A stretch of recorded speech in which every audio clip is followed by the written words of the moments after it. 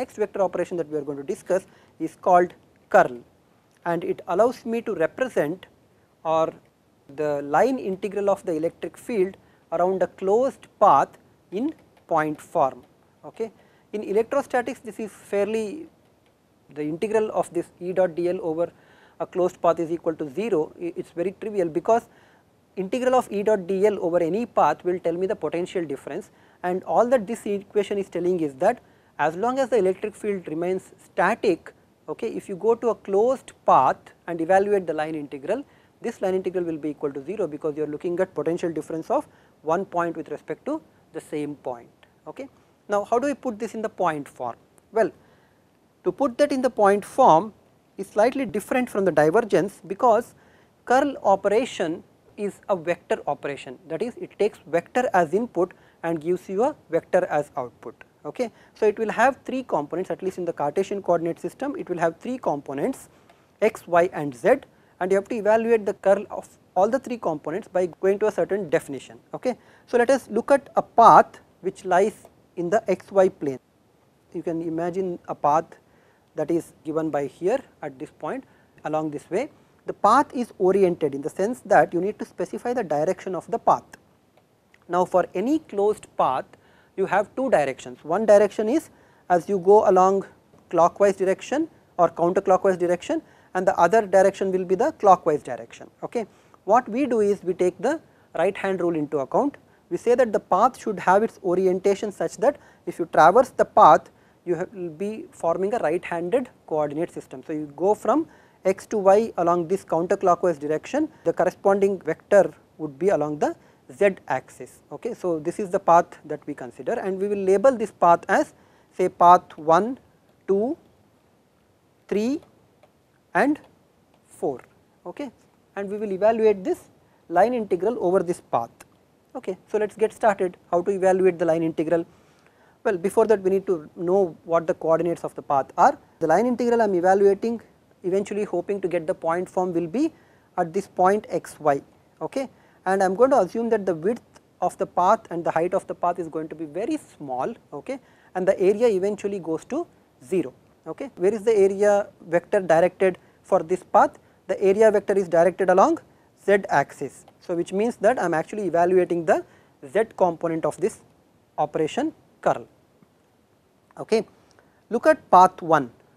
Along path 1, if you start from the left edge here, okay, and move to the right edge over here along path 1, what you are seeing is that along this path the y value will be changing, however, the x value will be constant, right. If the electric field is a function of all three components E at x, y and z along path 1, okay, which is located at x minus delta x by 2, and path 3 is located at, sorry, this one is located at x plus delta x by 2, and this is located at x minus delta x by 2.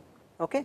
So, along this path that we have, on the path 1 the value of x is constant, however, the value of y will change from y minus delta y by 2 to y plus delta y by 2. Okay. So, it will change from y minus delta y by 2 to y plus delta y by 2. We will assume that electric field is going to be constant. Okay. Electric field is going to be constant over this length, however, the electric field has to be evaluated at point x plus delta x by 2. So, along path 1 the direction of the line element is along y axis, okay, y hat dy, but this is at a fixed value of x, which is x plus delta x by 2, where x y is the point at the center of this path, and this edge path 1 will be along x plus delta x by 2.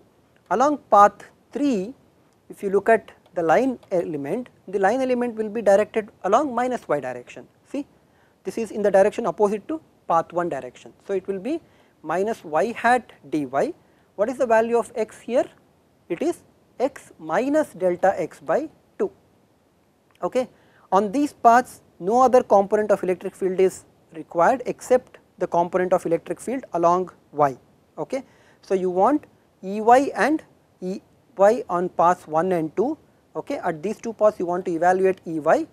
At 1 it will be Ey at constant value of x plus delta x by 2, okay. Y can change, and the same E y at path 3 will be given by x minus delta x by 2, and it will change along y. So, this is for path 1, this is for path 3.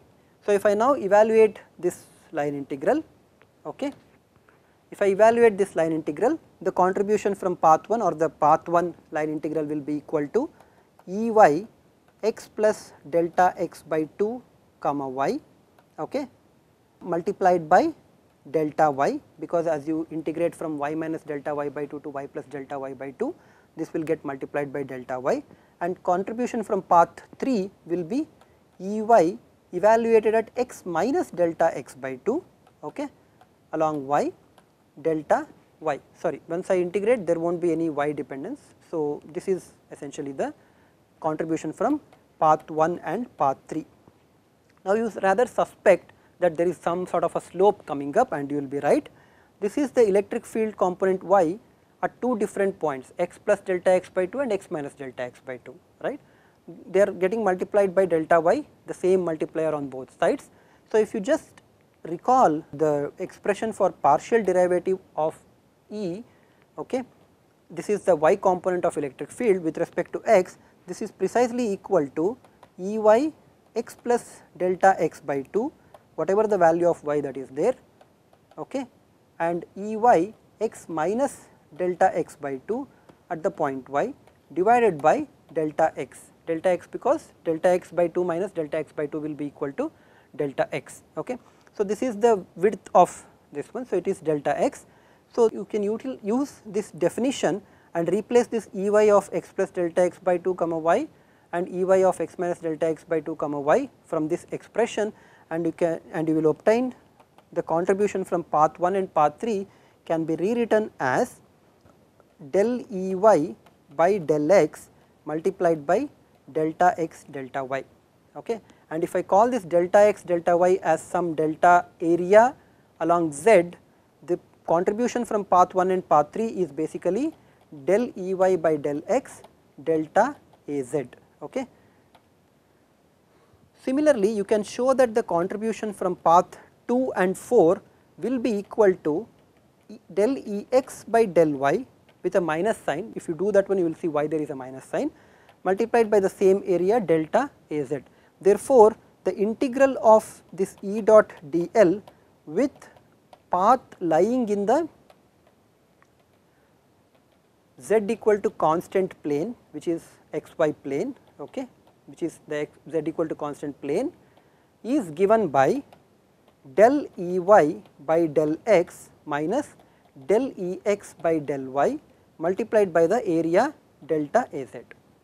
Now, what we will do is we do whatever we did very similar to divergence, okay. So, in divergence what we did was we obtained the closed surface integral and divided by the volume and let the volume go to 0. In this case what we will do is we will let the area go to 0, okay, we will let the area go to 0. So, you can go back and write down for the path, this is xy plane, this integral of E dot dl, okay, is given by del E y by del x minus del E x by del y multiplied by delta area along z, okay. Now, divide both sides by delta area z and then take that limit of that area to 0.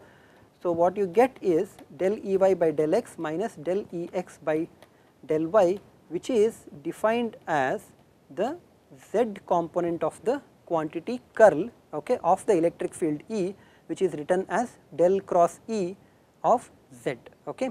So, this del cross E of z, which is the z component of the curl of E, this fellow in the bracket is called the curl of E, okay. This z component is given by del E y by del x minus del E y by del E x by del y, and operationally it is given by integrating the line integral along the path which is lying in the x y plane, okay. So, you need to make this area size go to 0, okay. So, this is the point form for the curl in the point x y at a given value of z, Of course, you can try paths in yz plane, you can try paths in x z planes as well, and you will arrive at the result for del cross E, which will have 3 components. So, there will be a component along x, there will be a component along y, and there will be a component along z. Okay. All 3 components will be there, and we have just evaluated the z component. You can evaluate the x and y component by choosing appropriate paths, and there is actually an easier way to remember this curl. Okay. If you know how to calculate determinants, then this quantity can be obtained by this particular determinant of a 3 by 3 matrix. Here are the partial derivatives. Okay. Note that this row does not make sense unless it operates on some electric field components, and you put those electric field components here. Okay. So, if you evaluate the determinant of this, you will get the curl which will have all 3 components x, y and z. For example, you can check this, right. So, if I want to find the z component, I have to take, for the z component I need to look at the determinant here. So, that would be del E y by del x minus del E x by del y, just as we have obtained. However, I would like you to go back, and this derivation I want you to understand, so that you can actually reproduce the required result for curl without having to remember the determinant. Okay. Or you can use the determinant as a sanity check that you have obtained the correct value for curl. Okay. Doing this in other coordinate systems is also possible, they are slightly tricky, and we will not do that over here. You can refer to the textbooks for the corresponding formulas. Okay. We have now introduced you to 3 different vector operations. One vector operation is the gradient operation, the other vector operation is the divergence operation, and the other vector operation is the curl operation. What are the physical meanings of these operations?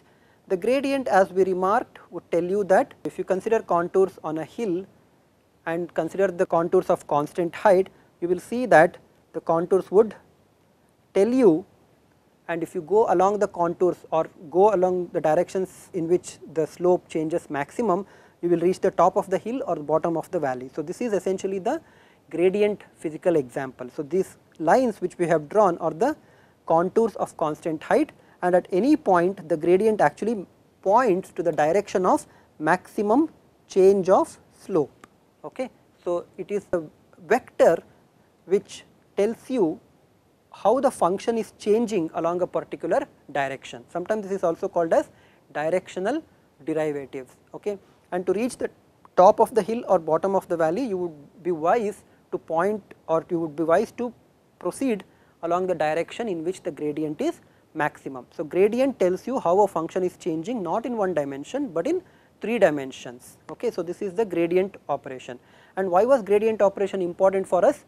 If you take these contours as constant potential contours, that is the value of the potential is constant along these contours, then the electric field was given by the gradient of this potential contours, right.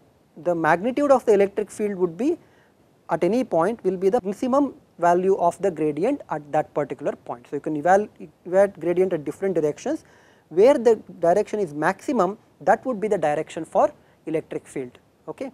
The second operation that we looked at was the divergence operation. This operation tells you that if you take a closed surface, okay, and then there are flux lines that are coming out of that one, okay, and as you let the surface go to 0, if the value remains constant, okay, then this forms a source. In the context of electrostatics, the divergence of the quantity flux density gave us the total charge enclosed or the total charge density at that particular point. Okay. The final operation that we introduced you to was a curl operation. In order to understand or appreciate curl, you can imagine a field which looks like this. Okay. It could be a water that is moving in a river. Okay. The water level is, or the velocity is pretty high at the top, and as you go down to the bottom, the velocity would be very weak. Now, if you imagine that I have some sort of a paddle wheel here, okay, I can imagine a paddle wheel. Okay, I have been pretty poorly drawing these paddle wheels. What would happen is, on the top of the paddle wheel there is a larger push because of the water current. However, at the bottom of the paddle there is not much of a push because the velocity here is small. So, what would happen is that the paddle wheel would rotate. Okay. Thus, fields which actually rotate are described as having non-zero values of curl. However, fields that would not rotate are called as irrotational fields. Okay. So, when curl is equal to 0, such fields are called as conservative fields or irrotational fields. Okay. And it is actually an interesting thing that this curl equal to 0 is the condition that is required for us to write down electric field as a gradient of a potential function. Okay. The fact that curl E equal to 0 right at any point for electrostatic case allows me to express electric field as gradient of V. Okay. Only when this condition that curl of E is equal to 0 you can actually, or in the regions where this curl of E is equal to 0 you can define the scalar potential. Unfortunately, this equation right, this del cross E equal to 0 is not valid in the time varying case. In the time varying case, this curl of E will have a non-zero value indicating that there is some sort of a source okay, for the electric field which will give the rotation to the electric field. Okay. So, if you have a field which has no divergence, for example, you had a field which we considered which was constant everywhere, right, and it was completely independent of any of the coordinates. So, in this case if you try and consider a closed surface, there will not be any non-zero value of the divergence. Okay. As you start reducing this one, you can see that there is as much flux entering and as much flux as it is leaving. In fact, this condition that when del dot some vector field is equal to 0, we say that this field is solenoidal or divergence free field. Okay. So, we say that D has no divergence, and in fact that will allow me to express this D as a vector as the curl of another vector field F. We will in electrostatics have no case to use this particular equation. I am just giving you this as a consequence of vector calculus. Okay.